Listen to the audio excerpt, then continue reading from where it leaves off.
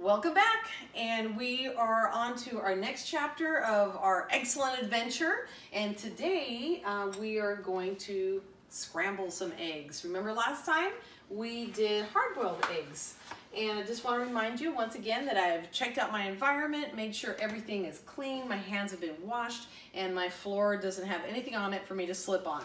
All right, so we're going to start with 2 eggs. I'm going to start with my first egg. Going to crack it gently on one side, and there we go. And I'm going to just go ahead and throw that over there for the garbage disposal for later. You can always throw it in the trash. Alrighty.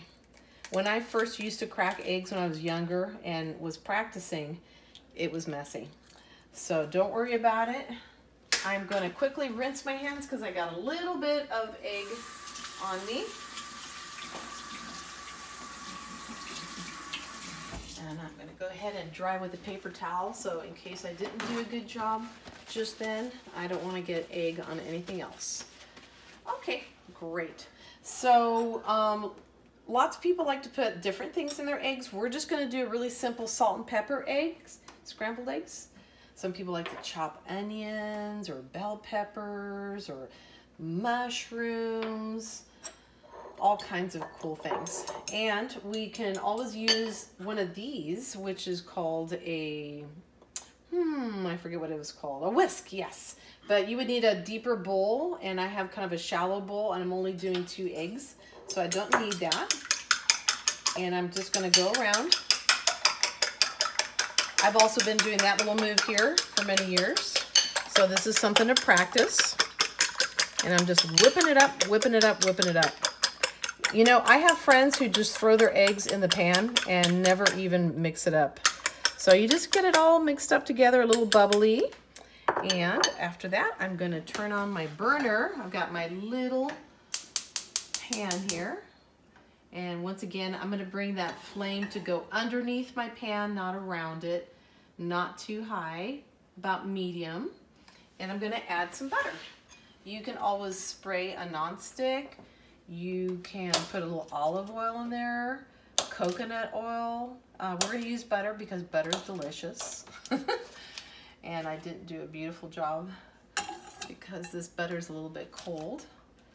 I personally keep my butter on the counter and it doesn't get too cold. So I'm just getting it all inside the pan, and I'm going to grab my spatula and just make sure the butter is all over the bottom of the pan so that my eggs don't stick. Even though this is a non-stick pan, you maybe could have done it without the butter, but it's not going to be as delicious. So I'm going to go ahead and pour in my eggs.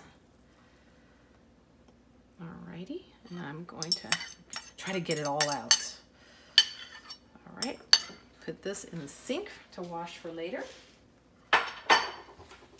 And I think I'm going to turn up my heat a little tiny bit, and I'm gonna let it cook. Now, if you were making an omelet, you could cook it like this, and then on half of it, you could put your ingredients, like maybe cheese or whatever you like inside your omelet, and then you would fold one side on top of the other.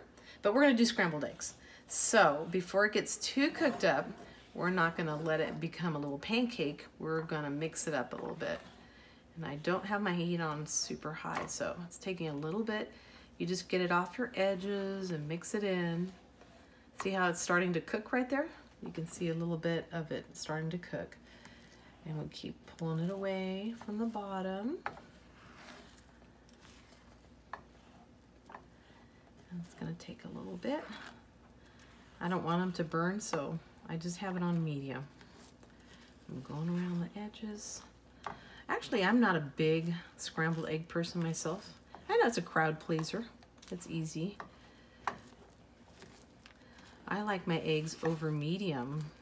Next time, when we do another chapter in our excellent adventure, maybe we can do some over medium eggs. Here we go. We're starting to get more cooked up, and I keep turning it over to try to put the raw part down to the bottom. And if you feel like your eggs are starting to stick like a little too much and you're uncomfortable with that, you can just hold up your pan for a moment. You can turn down your heat. There we go. And you don't want to get them overcooked. I'm going to turn this off now because the pan is going to remain warm and it's still cooking even if you turned off your heat. And I think that looks pretty good. Those are our scrambled eggs. And then you just slide those guys right onto a plate, and you can have it with some fresh fruit or some sausage or bacon or toast, whatever it is that you enjoy eating. And those are your scrambled eggs for today.